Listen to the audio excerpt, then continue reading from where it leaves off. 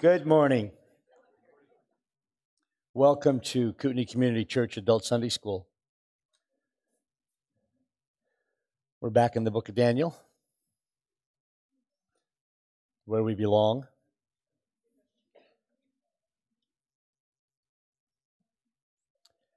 Let's open in prayer.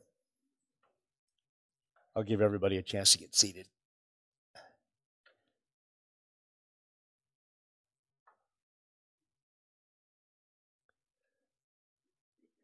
Our Father, we are grateful for your word. Every part of it is perfect and true. And the best part of it is the one that we are in whenever you place us in that part of your word.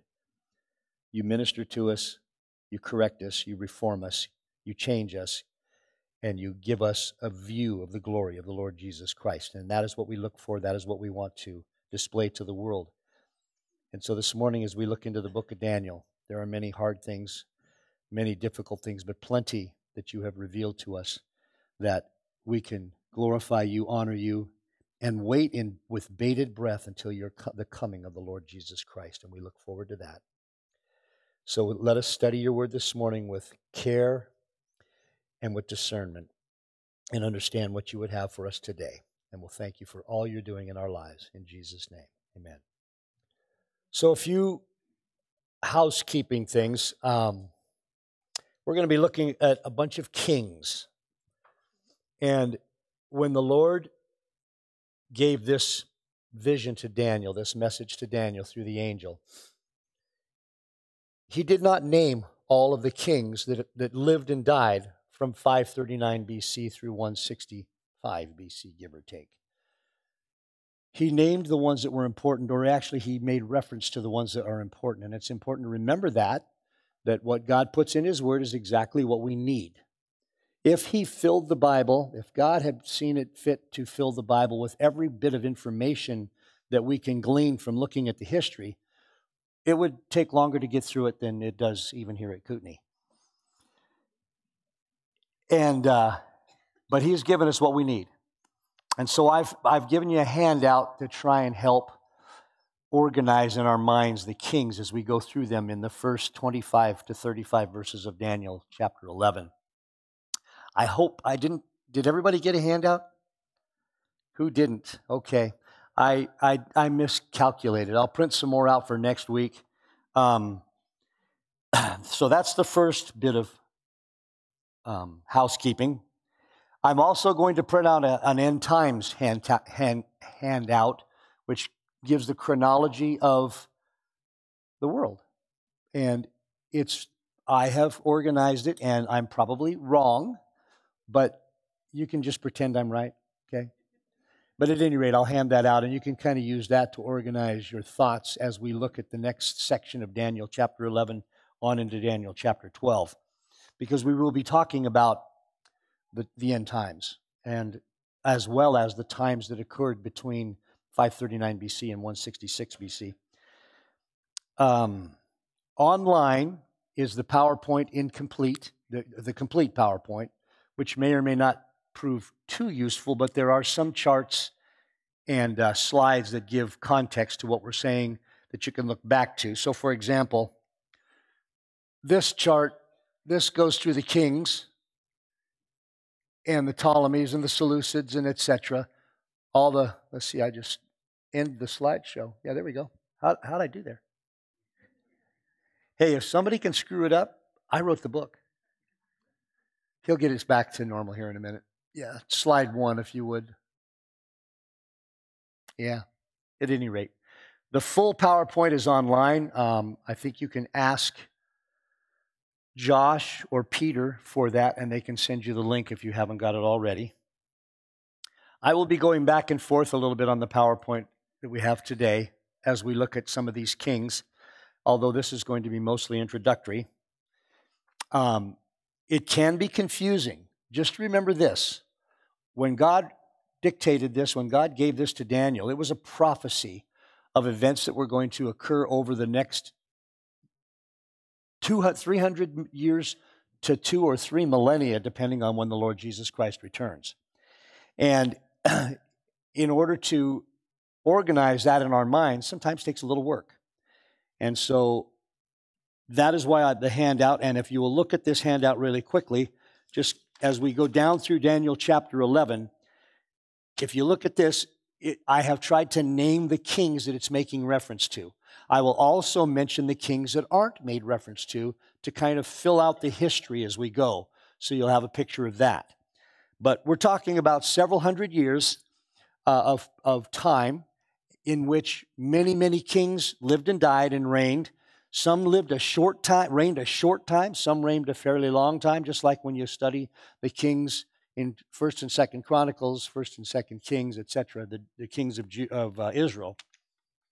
And so that can be confusing, but I will try to bring it back to the ones that we are talking about as we go through Daniel chapter 11.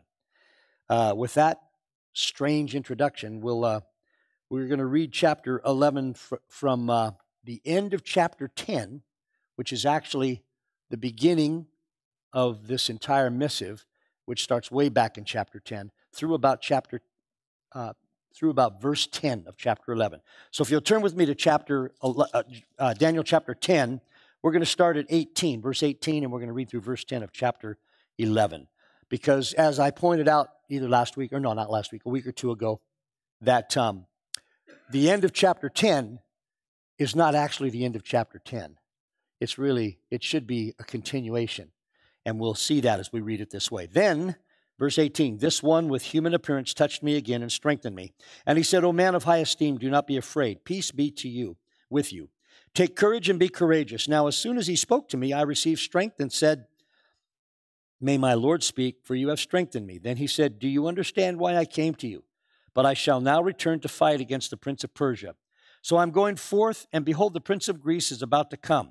However, I will tell you what is inscribed in the writing of truth, yet there is no one who stands firmly with me against these forces except Michael, your prince. And in the first year of Darius the Mede, I arose to be an encouragement and a protection for him, for Darius the Mede. And now I will tell you the truth. Behold, 3 more kings are going to arise in Persia. Then a 4th will gain far more riches than all of them. As soon as he becomes strong through his riches, he will arouse the whole empire against the realm of Greece. And a mighty king will arise, and he will rule with great authority and do as he pleases. But as soon as he has arisen, his kingdom will be broken up and parceled out toward the 4 points of the compass, though not to his own descendants, nor according to his authority, which he wielded, for his sovereignty will be uprooted and given to others besides them. Then the king of the south will grow strong, along with one of his princes, who will gain ascendancy over him and obtain dominion. His domain will be a great dominion indeed. And after some years they will form an alliance, and the daughter of the king of the south will come to the king of the north to carry out a peaceful arrangement. But she will not retain her position of power, nor will he remain with his power, but she will be given up, along with those who brought her in, and the one who sired her, as well as he who supported her in those times.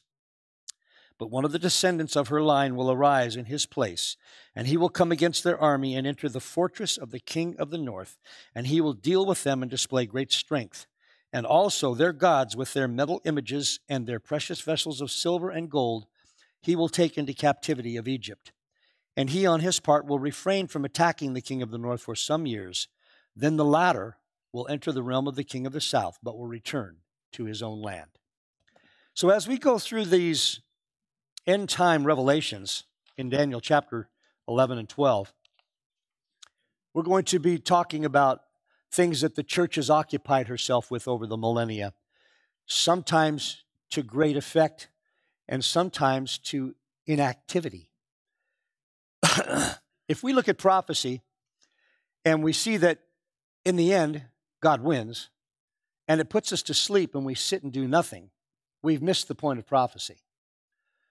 All of Scripture is profitable for doctrine, for reproof, for correction, for instruction, so that we will be fully equipped to do the works of God.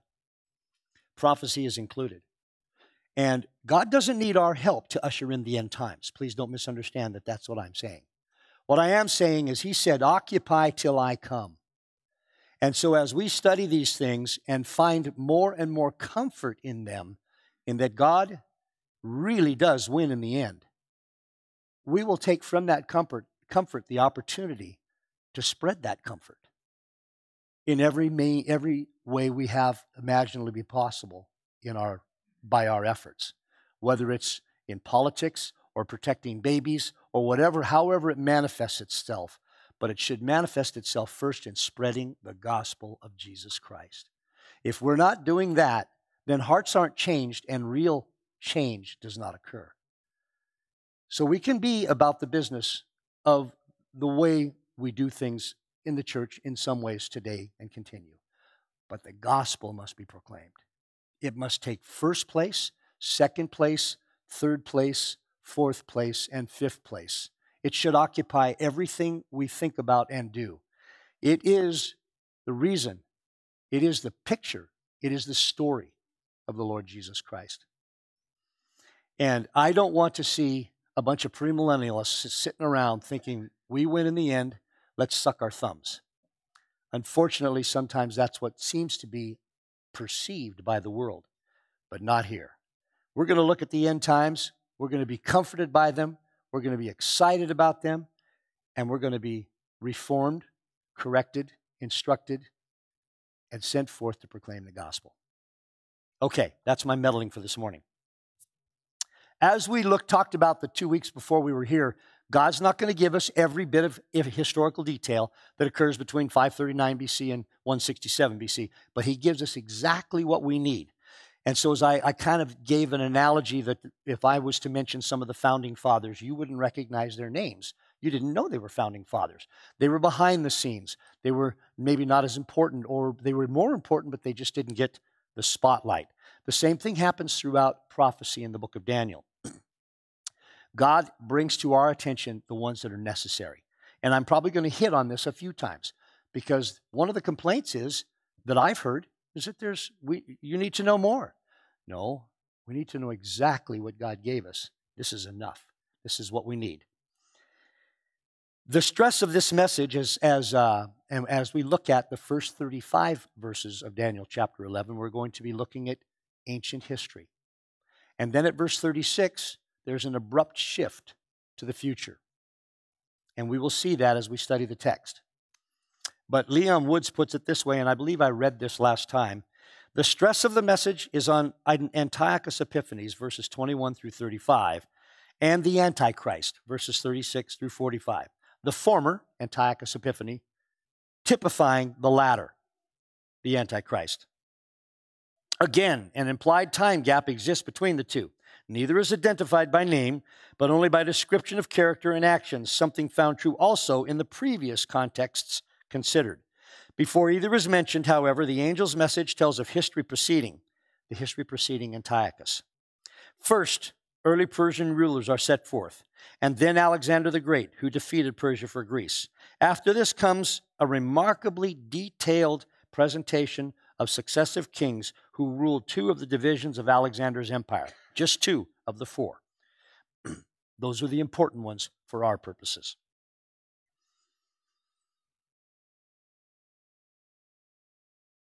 I got to find my place. The Egyptian division, ruled by the Ptolemies, and the Syrian, ruled by the Seleucids. And we'll point out, it wasn't called Syria 500 BC. But for our purposes of understanding, many modern writers use that term. These two divisions call for this special consideration because the affairs of Palestine, lying between the two, were so often involved with their activities. The detail of this history, as presented, provides one of the most remarkable predictive portions of all Scripture.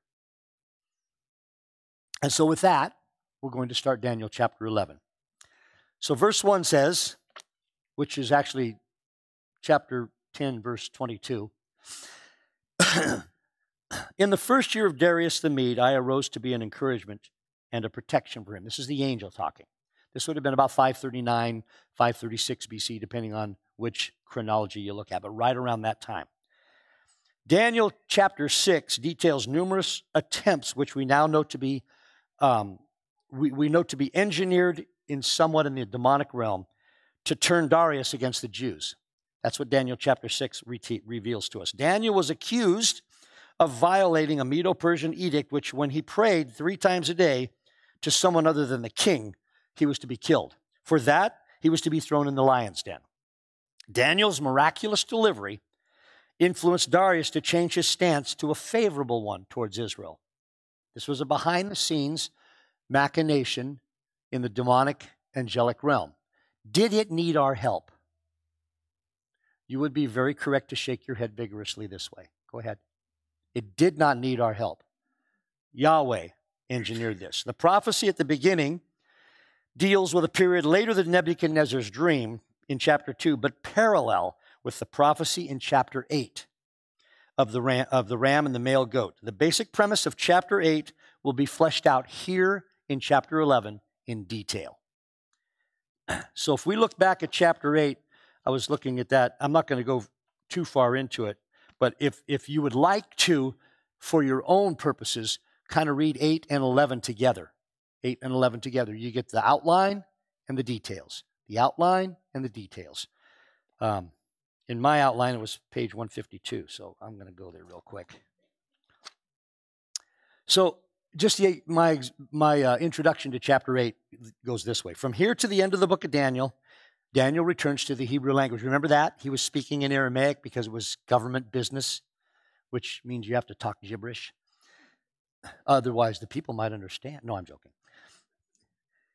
From Daniel 2:4 to 7:28, the text is in Aramaic, the language of the political nation that Daniel served in, and ostensibly the second position behind Nabonidus. Belshazzar promised him this position in 5:16. The last 5 chapters of Daniel deal strictly with the nation of Israel and the upcoming events surrounding that nation. Thus, it is appropriate the language changed to Hebrew. And then when we get to Daniel 9, we will see Israel's history from Ezra and Nehemiah to the installation of the Messiah's kingdom at Christ's second coming.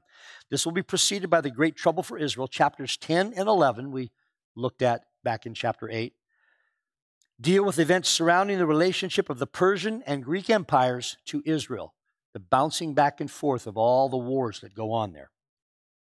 And the final portion of Daniel chapter 11, verses 36 through 13, deals with the revived Roman Empire and Israel's deliverance and the end of the age. And so, again, you can look at 8 and 11 as outline details. It's very helpful that way. So, any questions about the introduction or verse 1? Okay.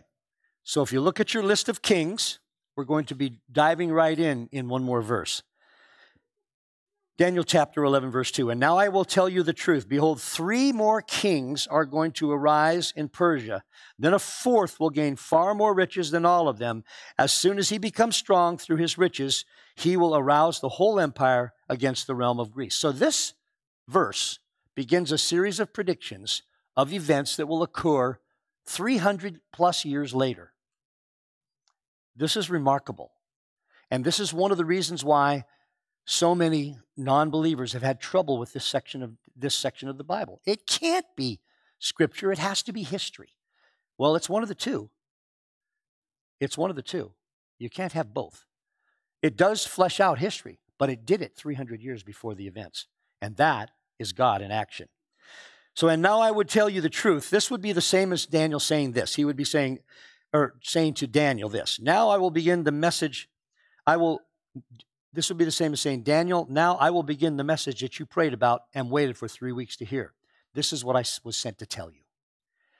Since Darius Cyrus was already ruling, it would seem that the angel was referring in this verse to the 3 kings that immediately followed Darius. This would be Cambyses, 529 to 522, Pseudo-Smerdis, the false Smerdis, 521 to 521, and Darius I Hystaspes. Not Hystapses, like I keep mispronouncing, it's Hystaspes, 521 to 486. These 3 kings were followed by a 4th, the verse says, Xerxes I, 486 to 465 BC. This would be the order that occurred with Xerxes I, who attacked Greece. To place this in biblical history, Walvoord gives this context, this information. Xerxes I used his great riches and a period of some 4 years to gather a great army amounting to hundreds of thousands, one of the largest armies in the ancient world.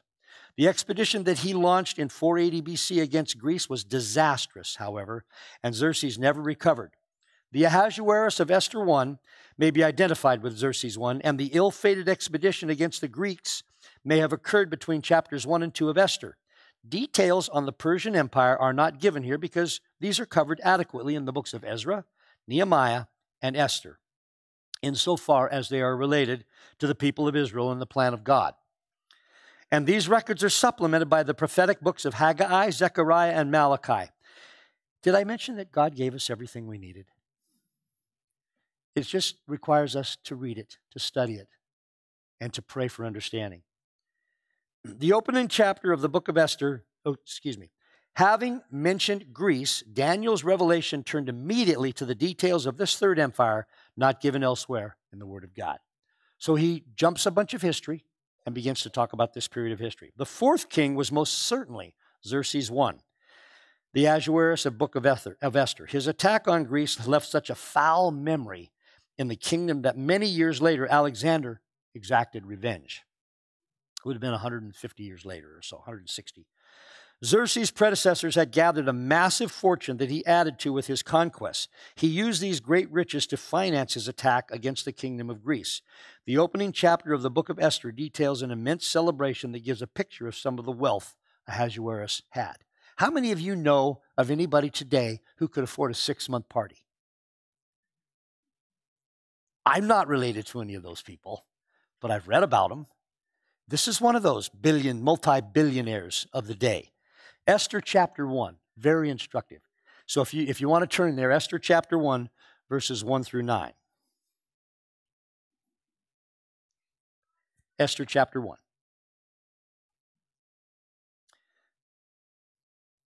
Now it took place in the days of Ahasuerus, the Ahasuerus who reigned from India to Ethiopia over 127 provinces. In those days, as King Ahasuerus sat on his royal throne, which was at the citadel in Susa, in the 3rd year of his reign, he gave a banquet for all his princes and attendants, the army officers of Persia and Media, the nobles and the princes of his provinces being in presence. And he displayed the riches of his royal glory and the splendor of his great majesty for many days, 180 days. When these days were completed, the king gave a banquet lasting 7 days for all the people who were present at the citadel in Susa. From the greatest to the least, the court of the garden of the king's palace, there were hangings of fine white and violet linen held by cords of fine purple linen on silver rings and marble columns, and couches of gold and silver on a mosaic pavement of porphyry, marble, mother of pearl, and precious stones. Drinks were served in golden vessels of various kinds, and the royal wine was plentiful according to the king's bounty. The drinking was done according to the law. There was no compulsion, for so the king had given orders to each official of his household that he should do according to the desires of each person. Queen Vashti also gave a banquet for the women in the palace which belonged to King Ahasuerus.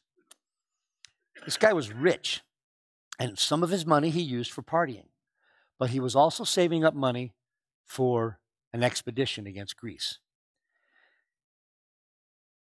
He indeed aroused the empire that he presided over to attack Greece. And I'm going to give you some details from Encyclopedia Britannica on the history.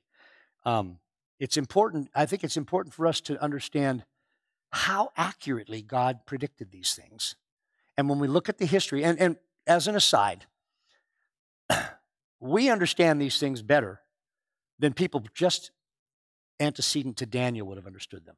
Because we have the advantage of looking back at history and going, oh, that's what he said would happen. Wow, it is so cool. They didn't have that advantage. So we do have that advantage. Keep that in mind. With the tranquility of the empire reestablished, this is Britannica, Xerxes would willingly have devoted himself to peaceful activities, but many of those around him were pressing for the renewal of hostilities. Everybody likes war, it seems like, if you're in government. His cousin and brother-in-law, Mardonius, supported by a strong party of exiled Greeks, incited him to take revenge for the affront that Darius had suffered at the hands of the Greeks at Marathon in 490 BC. The impressionable Xerxes gave way to pressure from an entourage and threw himself into patient, diplomatic, and military preparations for war, which required 3 years to complete, 484 to 481 BC. Herodotus notes that never before had such an effort been undertaken. Excuse me. Troops were levying in all the satrapies, 127 of them, and a navy, intended to be the army's supply line, was gathered. The care lavished on this enterprise shows that the king did not regard it as a minor operation. There has been much later speculation on the real causes for the expedition. They could not have been economic because Greece was not important then. Perhaps it was only the manifestation of a royal absolutism. I believe it was partially revenge. But at any rate, Xerxes, whose character was later distorted in the Greek legend, was neither foolish nor overly optimistic. Though sensible and intelligent, he was nevertheless, according to one historian, at the head of his armies. He left Sardis for the Hellespont and had 2 boat bridges placed across the strait. A storm destroyed them. So Xerxes had the sea whipped as punishment. This is a man much taken with his own press releases. With the bridges remade, for 7 days he oversaw the crossing of the army. Now here's an exaggeration. 5 million men, according to Herodotus. Probably 360,000 by modern estimates. Still a massive army. Supported by 700 to 800 ships, their passage was facilitated by a massive engineering works. A channel was dug across the Isthmus of Actium so that the peaks of Mount Athos might be avoided. Nevertheless, the army size was of no help, partly because of misinformation about the enemy terrain and partly because of the appearance of a national feeling in Greece. After a few successes, Thermopylae, mid-August 480, Xerxes occupied Attica and pillaged Athens on September 21. But on September 29 at Salamis, a naval battle that he had initiated turned into a defeat, a massive defeat. Without a fleet to take supplies to the army, he had to retreat. He crossed over into Asia, leaving Mardonius in Thessaly. During an indecisive battle near Plataea on August 27, 479 BC, Mardonius was killed, and his death obliged the army of occupation to withdraw. Hostilities continued for 13 years, but thenceforth Xerxes involved himself only slightly. So this verse, a fourth will gain far more riches, and as soon as he becomes strong through his riches, he will arouse the whole empire. He did arouse the whole empire exactly as prophesied, but it was a disaster for him. For reference in prophecy, the angel only told Daniel about certain kings. It should be noted that several more kings ruled Persia. So, Artaxerxes Longimanus, it was supposed that his right hand was longer than the other. That's why he had that name. Xerxes II, Darius II Nothus, Artaxerxes II Mnemon, which means remembering. Artaxerxes III Ochus, Arsus, and Darius III Codomanus from 336 to 331, which just precedes Alexander. So these are some of the kings that come on down through history after Xerxes. Verse 3. And I lost my place. And a mighty king will arise, and he will rule with great authority and do as he pleases. So now the angel has jumped from just after Daniel's time, 100 and something years after Daniel's time, to several hundred years after Daniel's time. This is most certainly Alexander the Great, who reigned from 336 to 323 BC. And he fought Persia and wrested the entire empire away from them, most likely spurred on by the memory of the stories told surely of the destruction that Xerxes had perpetrated on Greece those many years before.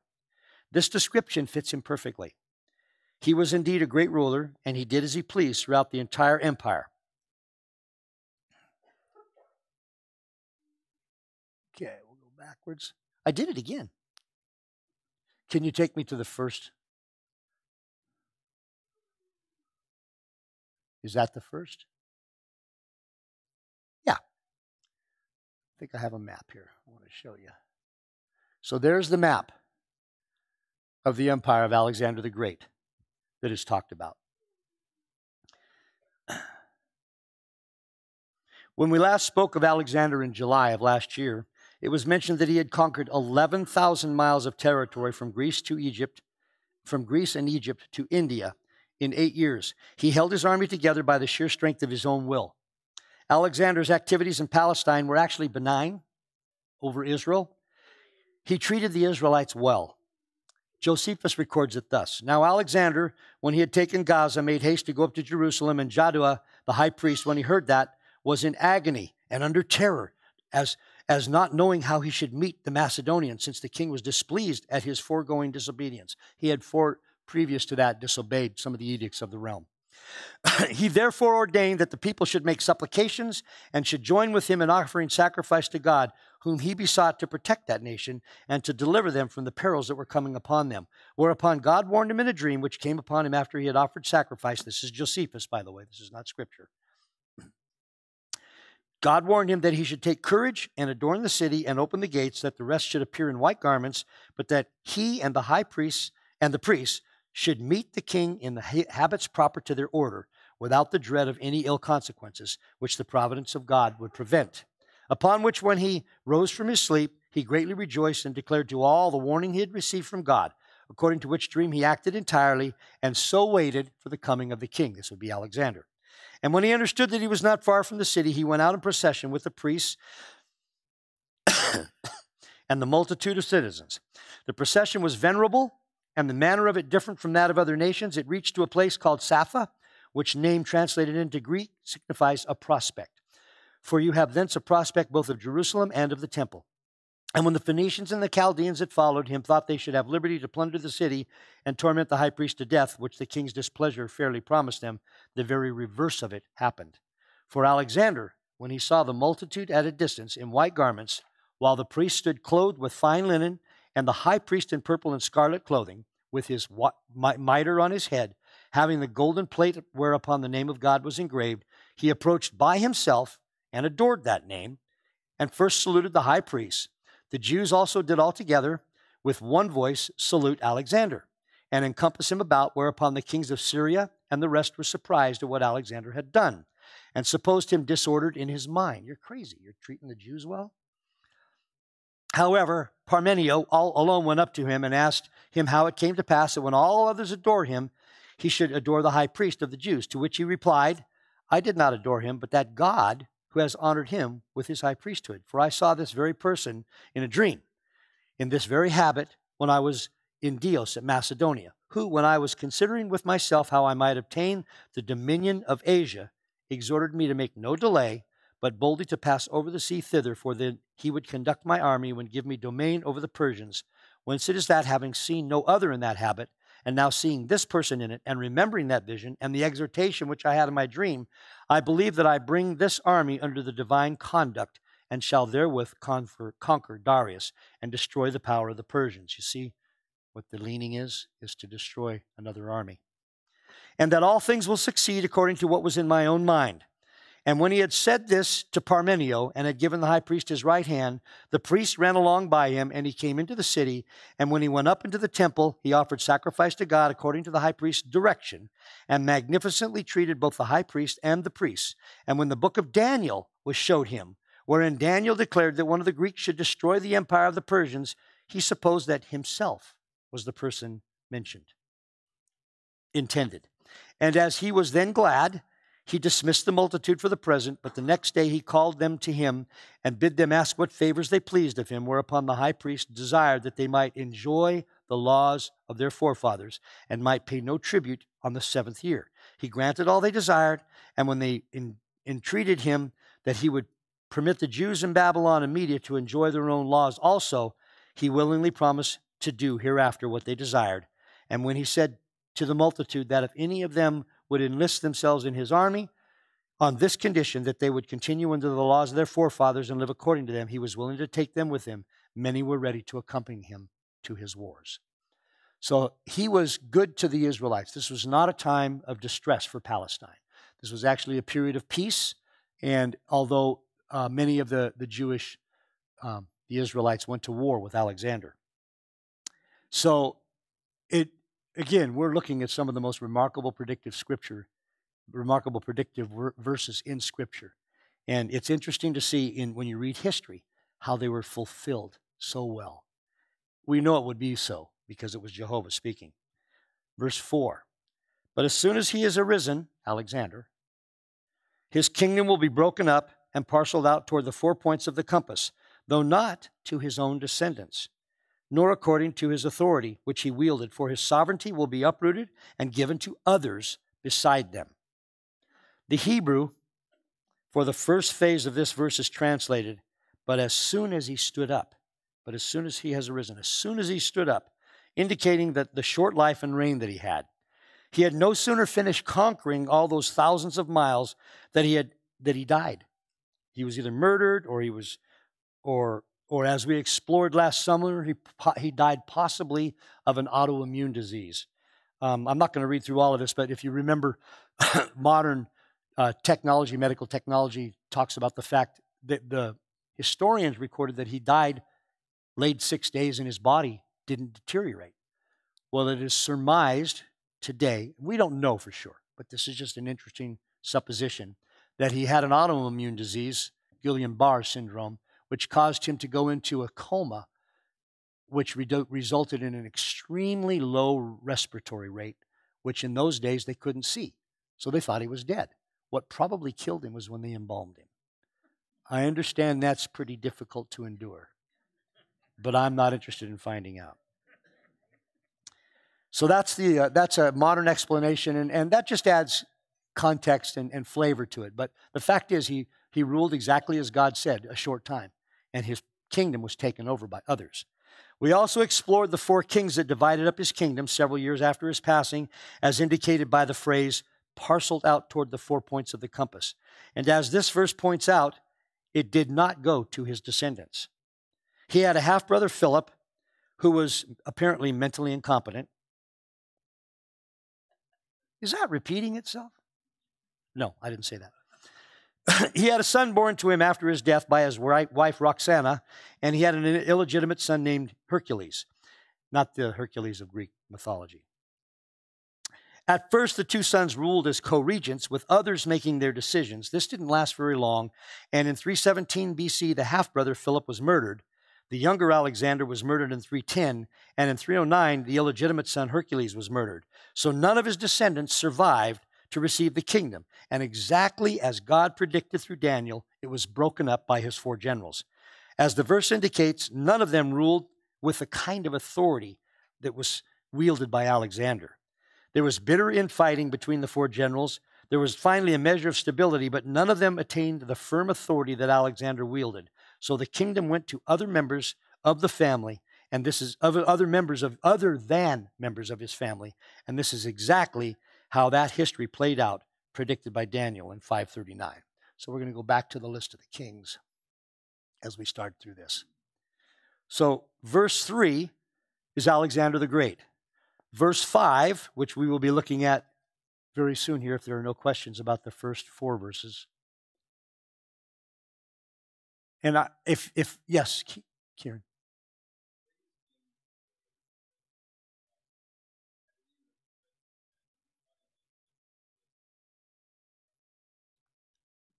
Why didn't they use their free will? That's a loaded question. Yeah. Well, I guess my simple answer is,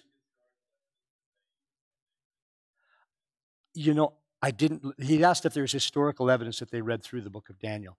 I believe Alexander did. I believe he was exposed to it by those priests when he approached Israel, Jerusalem. I don't know that he read through it, but I believe that his advisors would have been smart, said, we better look at this information. It looks like it's talking about you, almighty king. They would have said that, and they would have bowed 7 times, But I don't know about the other kings, very possibly, but as you well know, point to me one place in history or scripture where man's free will overrode God's sovereignty. Were you joking with that? I think, yeah, okay. Thank you. We don't do church discipline very, yeah. So throughout the years, it would have been smart. Now, this is my speculation based on Kieran's question, that many of those kings might have been reading some of the writings of the Israelites, and wisely so. And who knows how that affected history. Those are questions you can ask Yahweh when you get there, because I don't have the answer to them. Any other questions? Yes, Simon.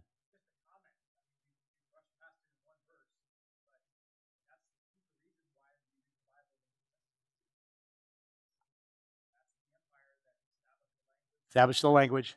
That is interesting. Simon pointed out that he's the reason we read the Bible in Greek. Now, it's a different Greek from Ionic or Attic, but it's Greek. And very well pointed out. Thank you. I saw another hand. Yes?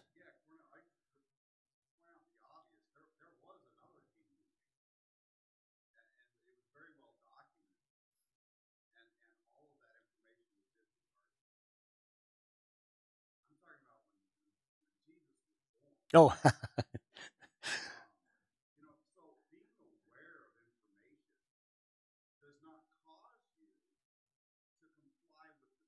right.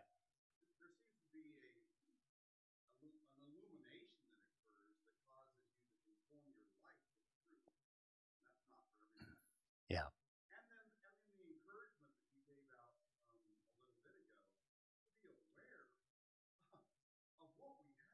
Yeah.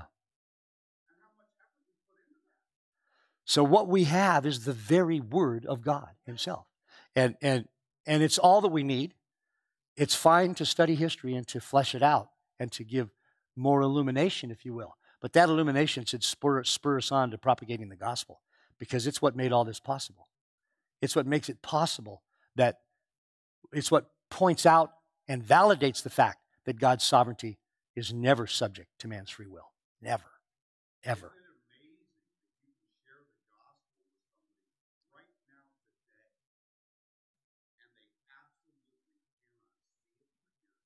If their mind is, yeah. They have to be quickened, yes. They have to be illuminated or caused to hear, to believe. The scripture is opaque to those who will not believe. So, any other questions or comments? Verse 5. Now we're going to be looking at Ptolemy I Soter, who lived from 323 to reigned, I guess. No, that's his lifespan. 323, 285. Then the king of the south will grow strong, along with one of his princes, who will gain ascendancy over him and obtain dominion. His dominion will be a great dominion indeed. So, king of the south, what nation are we talking about? Starts with an E. Egypt. Yeah. In some of these next verses, we begin to see the most remarkable predictive scripture possibly in all of the Bible. I hesitate to say that all of Scripture is God-breathed. And Revelation, Zechariah, Amos, Haggai, there's predictive prophecy there, and it's all marvelous. But whatever part we're into, that's the most marvelous part, okay? And we're in Daniel. In these verses, especially, it is these verses that prompted the liberal theologians and the pagans to brand Daniel a history written in the 2nd century BC, because they were far too specific and too accurate to have possibly been written hundreds of years before they happened. This was their belief anyway, but this section is a remarkable demonstration of the sovereignty and omniscience of God, Jehovah God. From this point on in chapter 11, Daniel details the history of the various kings of the south, Egypt. So when we use the word south, we're talking about Egypt. And the north, Syria, for lack of a better geographic definition. This period is the north. This period covers about 150 years. As mentioned before, the scripture mentions those kings that are necessary for this narrative that the angel is giving Daniel. But it does not name every king during the period, and it does not need to. Of the 4 divisions that Alexander's kingdom was split into, only the division in Egypt, ruled by the Seleucids, and the division in the north, today called Syria, were significant in history. References to the north and the south will identify with various kings, as we will see. In this verse, as verified in verse 8, which let's look at, and also their gods, let me make sure. Also their gods with them, their metal images, and their precious vessels of silver and gold he will take into captivity to Egypt. And he on his part will refrain from attacking the king of the north for some years. So this is verified in verse 8. We're talking about Egypt. So the king of the south grew strong. This would have been Ptolemy I Soter. The prince that grew strong with him and eventually dethroned him was Seleucus I Nicator. This king was appointed a satrap, Seleucus, over and served under Ptolemy I. I'm going to use the numbers because they took each other's name. There's Ptolemy I, Ptolemy II, Ptolemy III, Ptolemy IV, Ptolemy IV. It's intolerable. But I'll try to use their Roman numerals to help identify them. So this king, this prince, served under Ptolemy I. He was appointed a satrap by Ptolemy, which is a governor. But Antigonus seized Babylonia, forcing Seleucus the king to flee. He went to Egypt and served under Ptolemy I. When Antigonus was defeated in 312 BC, Seleucus returned to the north and took control of Babylonia, Syria, and Media. His kingdom did indeed become larger, just as the scripture indicated that it would be a great dominion. And somehow I intended to get through verse 8 today. So exactly as God has predicted, we're going to see things laid out in the scriptures. We're going to see them as we have the opportunity to look back in history from 539 BC through Antiochus Epiphanes in 175 BC, 166 BC. We're going to see it laid out exactly and happen exactly as God predicted. And I'm going to use this word 100 times as we study the book of Daniel if I use it 5. Are you not comforted by that?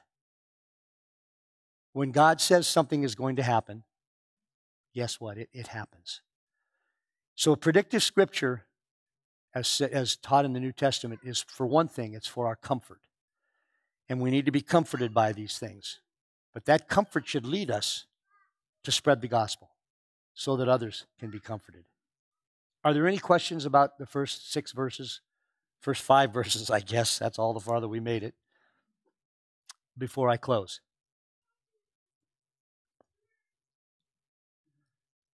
Okay. We'll close in prayer. We'll take up Daniel chapter 11, verse 6 next week. Father, every part of your word is true. Every part of your word is perfect. This part that we're in is exciting, as all of your word is. Help us to not take it farther than it is intended to be taken, and not take it less than it was intended to be taken. As Daniel works through these things, he comes to a point where the angel tells him that some things are to be shut up until the end. And Father, we don't know when that end will be, but you do. Meanwhile, let us be about your business of spreading the gospel. And we thank you for your Son, the Lord Jesus Christ, who is the gospel. And it's in his name we pray.